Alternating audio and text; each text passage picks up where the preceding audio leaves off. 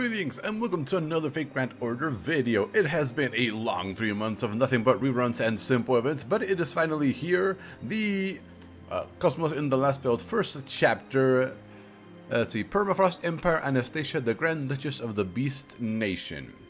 Or whatever that's called. But anyway, we finally get to continue on with the story, which got very, very interesting. So we are getting quite a few things with this, with the release.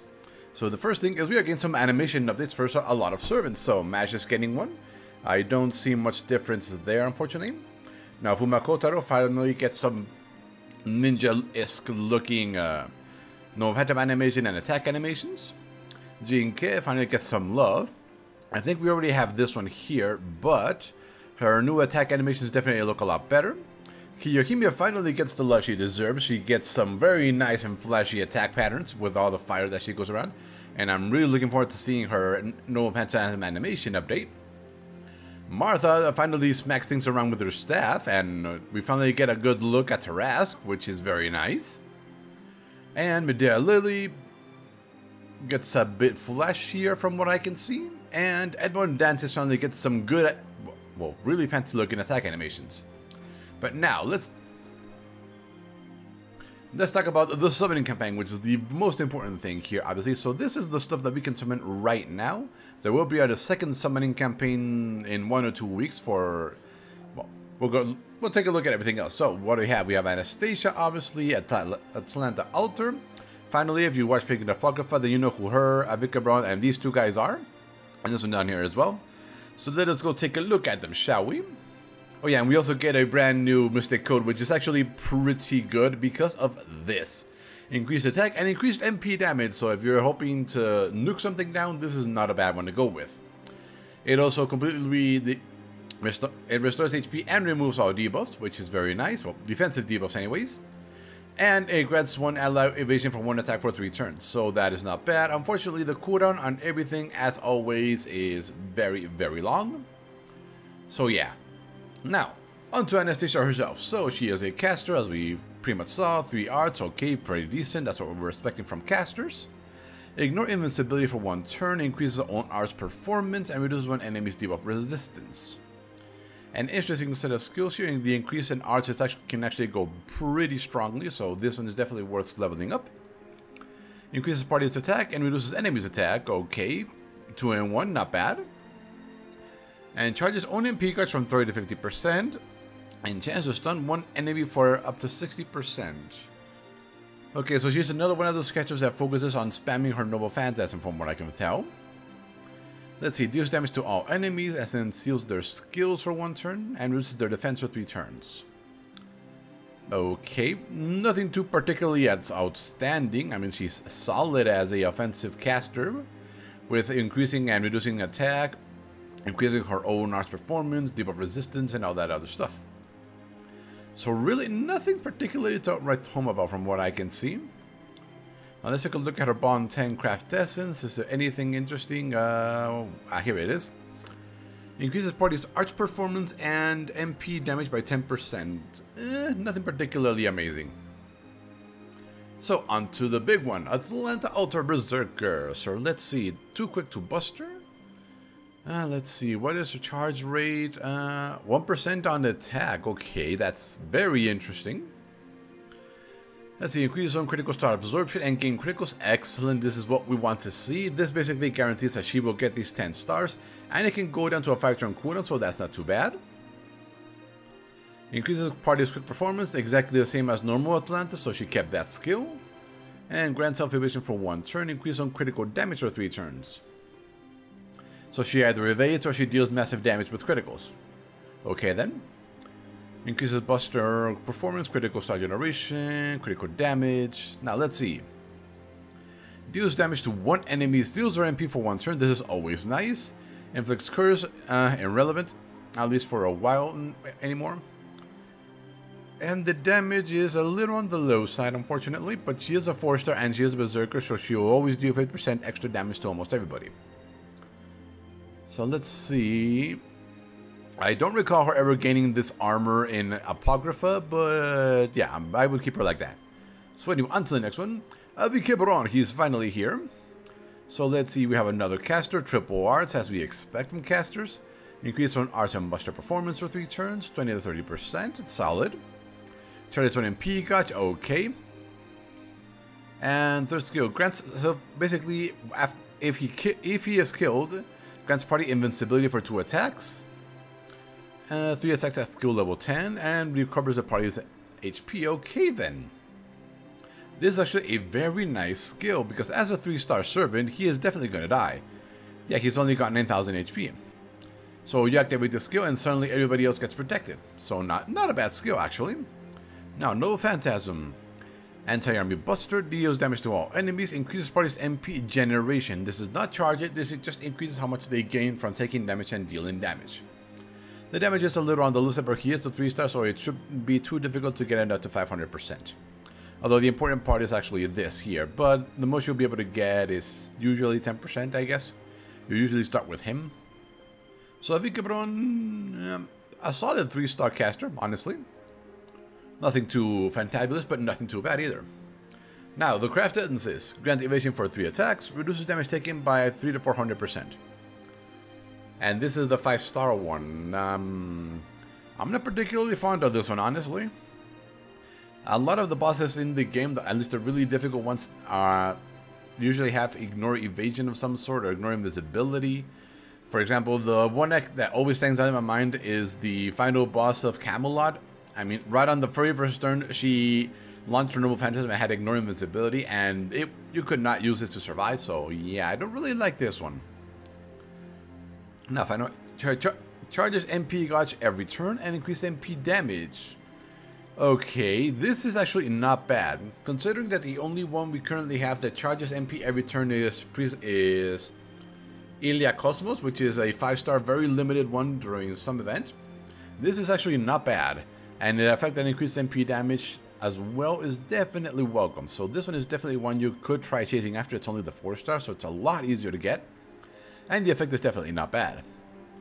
And lastly, Light of Intellect, increase arch performance and MP generation rate.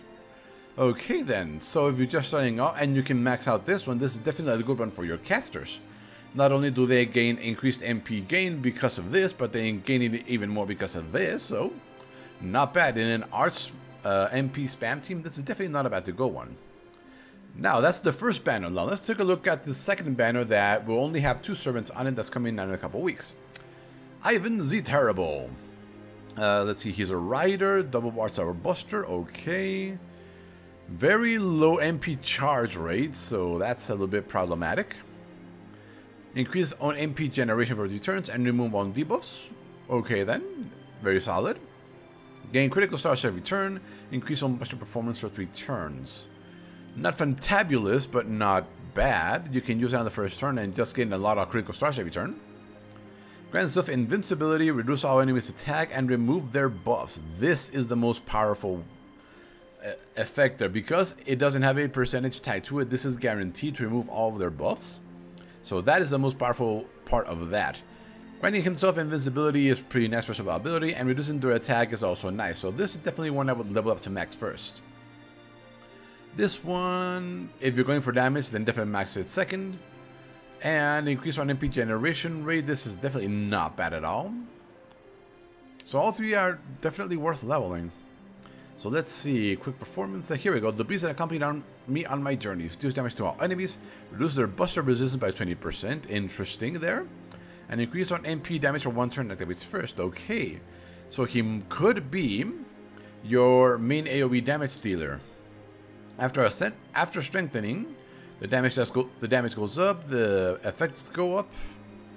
And I think that is really about it. We gain 100% extra more damage, but that's it. So yeah, Ivan the Terrible, not a bad AoE rider from what I can see. I have no idea what type of creature that is, but that's him. And lastly, Antonio Salieri, the first of the cheap, well, the only cheap actually Avenger that we have, or that we will have. Let's see, MP charge rate is 0.7, okay, MP charge on, he gains 5% every time he's attacked, that's actually not too bad. Let's see, increase on critical damage for 3 attacks and gain critical charge every turn, but he has nobody to absorb him, so he needs help in that aspect. Increase on arts performance for 3 attacks, 5 turns, okay. Reduces one enemy's defense for 3 attacks 5 turns. Okay, this is definitely the one I would level up first. MP generation while taking damage, but everybody gets debuff resistance down. Charge own MP cards by 3.3 every turn. Deals damage to all enemies. Reduces party's critical star generation rate. That's it. And reduces their arch resistance. Okay, then. So as a cheap Avenger, he's definitely in the I'm going to help others and their arts cards team, from what I can see here. Yeah, he definitely wants to get along with other arts users. So let's see. He actually looks pretty good there. Then he gets transformed into his Avenger, from what I can tell. And this is definitely a very nice piece of art right there. So yeah, those are all the servants and the crafted instances we'll have access to. Well, we have access to right now and in a couple of weeks. The ones that really stood out, Anastasia didn't really stand out to me in any way, honestly. Yes, she's got a lot of good utility in her kit. But her damage on her skill is very, very low, and skill seal can actually be a bit of a demerit in my eyes, because there have been many times where I've been fighting a boss, one of those ultra difficult bosses, and they spend all 3 other turns just buffing themselves. And that buys me enough time to survive and get my cooldowns ready and all that other good stuff. So this can actually be a demerit. And honestly, because you can't control when bosses will use their skills, that means you're going to be taking damage. So yeah. And let's see. Charges and stun chance. This one's definitely a solid skill right here. Pierce invincibility isn't good, definitely. Arts up is definitely good, and reduces the opponent's debuff for 1 turn. So this is definitely designed to be used in conjunction with this, and reduces their defense as well. So yeah, she needs to be constantly spamming her skills and that noble phantasm that she has. Now you might be thinking, is it worth pulling on this banner? Well, for me personally, not really. Nothing in this banner really stood out, and that's because in 4 and 5 months we are going to get one of the most sought after servants after Merlin, and one of them, what I believe to be the most powerful ability in the game from another of this year's summer servants. That being Scathed Scotty. People are waiting a lot for her because she basically superpowers quick allies. With this, as you can see, 100% critical damage and 50% quick effectiveness. She can also reduce the enemy's defense by 30%, and she can also increase a single member's MP charge by 50%, which is very nice. And her noble phantasm increases party's critical damage for 3 attacks. So if you can gather up all those critical stars, you can definitely deal a lot of damage. Although a lot of people are saving her, want to get her so that they can combine her with Lancelot Berserker, who will eventually get a strengthening quest so that his noble phantasm also increases his MP charge rate, I believe, for a couple turns. So you run your Scotty, a friend Scotty, and Lancelot, you supercharge him, and he clears wave after wave, no problem. That's what people want to do with her. But this year's summer event servant Bebe here has what I call the most powerful single ability, and that is this, Faceless Moon. Locks the set of dealt command cards for 3 turns. So this turn and the 2 turns after. Now this goes away if somebody dies or you use any of those commands, but when you think about it, if you get a heroic chain on one of your support servants, you can suddenly switch him out with one of your heavy damage dealers, like in my case Hercules from the back row. Use this and you will have 3 turns of absolutely massive damage from your strongest servant. This is why one of the reasons I'm saving for this summer. I won't go into the rest of the event, but the Bebe is definitely a good reason to save up for this summer. So yeah, the Anastasia banner. Honestly, it's the first dip into the new Cosmos in the Lost build. Nothing particularly stood out. Well, this one's definitely decent. This one is okay. I don't particularly like this one. So yeah, that is it. Hopefully you find this information useful, and we will see you next time.